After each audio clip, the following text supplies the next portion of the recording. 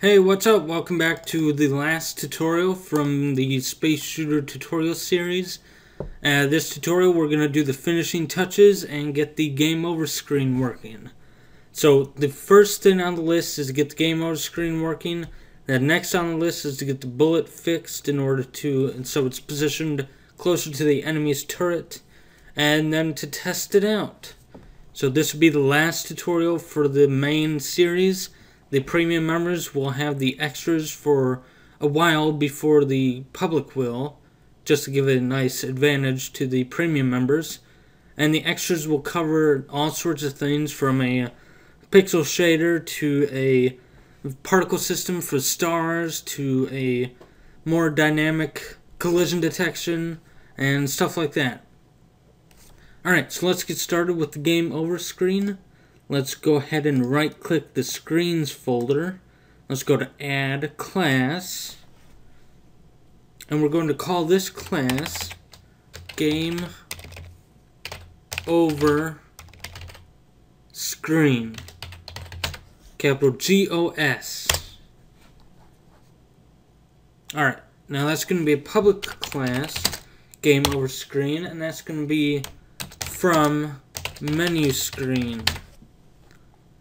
Okay, now just like we did in the pause and main menu, we need to create menu entry objects for each menu entry we want. In this case, we want game over. Do we want to play again? Yes or no? Or quit the entire game. So let's say play again, comma quit. So those are the two menu entries. Then let's do the constructor, public game over screen. Opening, closing, parentheses, then opening, closing, curly brackets. Now we set play again is equal to new menu entry. And again, this is the menu entry class, so we can set the current menu screen that this belongs to, so this, comma, and a title. Let's say game over. Space and then dash space play again question mark and end quote end parentheses semicolon. Quit is equal to new menu entry this comma quote quit game end quote end parentheses semicolon. Alright, so you can look at the pause screen and see what we're doing here. In the pause screen, we set parent is equal to play screen. This will not happen in the game over screen. When we hit game over, that's it. Our play screen is done. When we want to play again, when we click this menu entry, we will generate a new play screen. So everything will be initialized again. So we set the new menu entries, set the title. So now we want to set the transition time. So I'm just going to copy and paste this. So just so I get the 1 second effect in here. Alright. Same thing with the selected and non-selected. I'm going to copy and paste that in here. You are welcome to change these colors. Now when I click the color, I need to click the drop down and go to using Microsoft.xna.framework.graphics, or we can just type it in manually if you want to do it that way. So now we need initialize, load content, and each of the button actions. Alright, so let's do initialize. Public override initialize. Delete base.initialize. And just like this, we need to set the position, set the relative position, then add it to the menu entries list. And then when we get the methods done, we need to go back and add the selected event handlers. So the first one up is a play again. Play again dot set position. It's a method, so opening parentheses, and it's a new vector 2. New vector 2. So we need to add using Microsoft.xna.framework. And let's add it just like the other one, somewhere in the top left, but more towards the center. So 300, 200.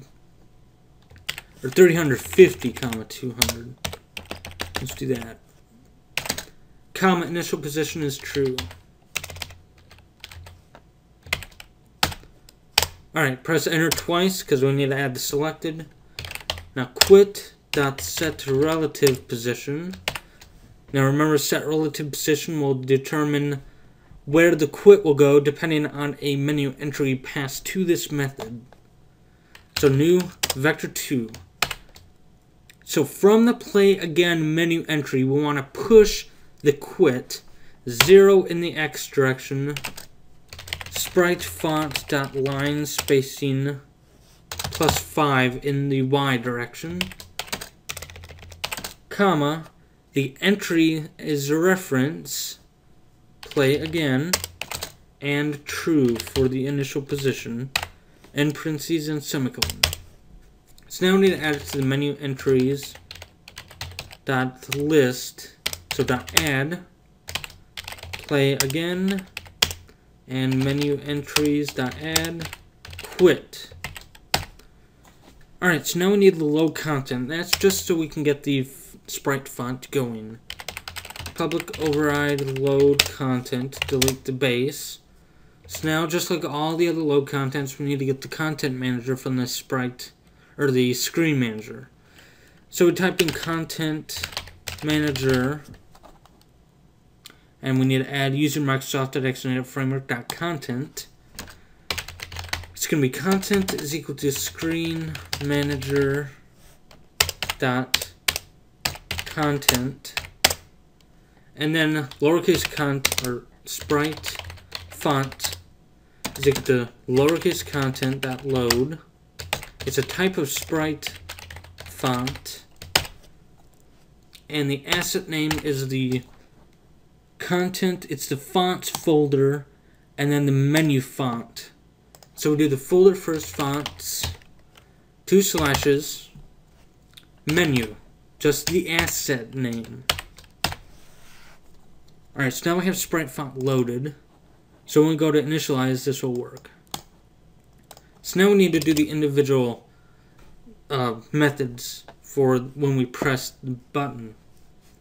So we'll do void play again. Let's see what we'd set it as. Select. So play again select is what our naming convention is in this one. Open parentheses, object, sender, comma, event, args, e. Opening and closing curly brackets. So now, whenever we select the play again, we want to quit this one, exit screen, and then we want to set screen manager dot add screen new play screen, and now we're ready to go. Alright, so now the second one, void quit select, object sender, event args, e. This will be exactly like the pause screen, so screenmanager.game.exit. Again, if you want to add a screen that says thank you for playing and then wait a few seconds, just do what I did here. And instead of new play screen, it'll say thank you screen or something like that.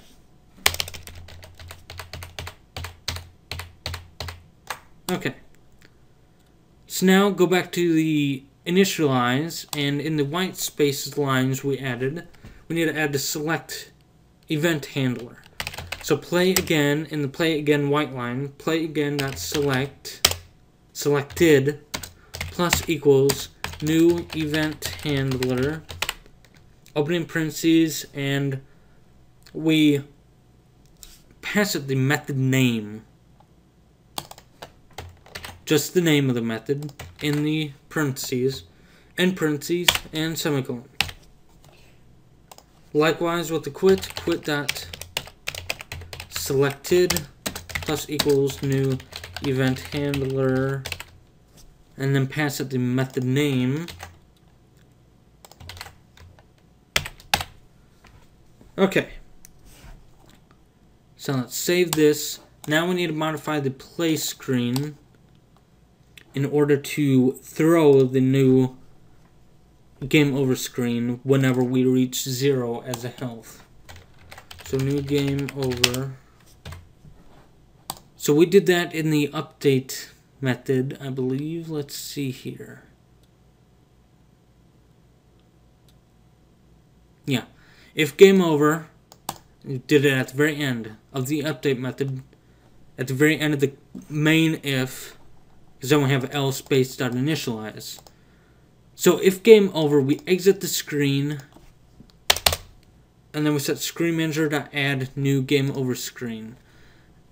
And I always forget that. Go back to the game over screen and change the namespace to everything else, just so it's easier. So now we go back to the play screen and it's all fine.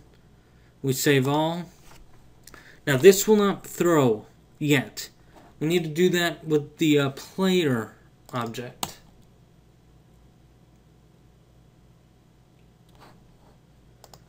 And we do that by determining if it's either dying or dead. If it's dying, we are game over anyway. So that's why I chose to do that in the sample. So when we go to the player, alright, so in this player.cs class, in the update method, we have if status is equal to dead, and this is where we actually need to set the game over boolean. And we set that up in the play screen, and it's a public static boolean, and we did it that way so we can do this. And if status is equal to object status dot dead, this will not work. It has to be dying. Because if it's dead, it's going to be removed from the list, and we will no longer call update. We cannot call update and get this dead status to check. So it has to be dying. It will still call this update method. When it gets to the dead state, it will no longer get in this update method. Alright. So when it's dying, we set game over is equal to true. So in play screen, under if game over, we need screen manager.add screen instead of add. So just for testing purposes, so you're not sitting here watching me play for a few minutes before I finally die, let's set hits left is equal to 1, and let's go. Alright, so I only have 1 hit left, so let's wait until the enemy spawns. And when I get hit, 0 hits left, that's it, game over. Play again or quit game. Let's play again. Now I have 1 hit left.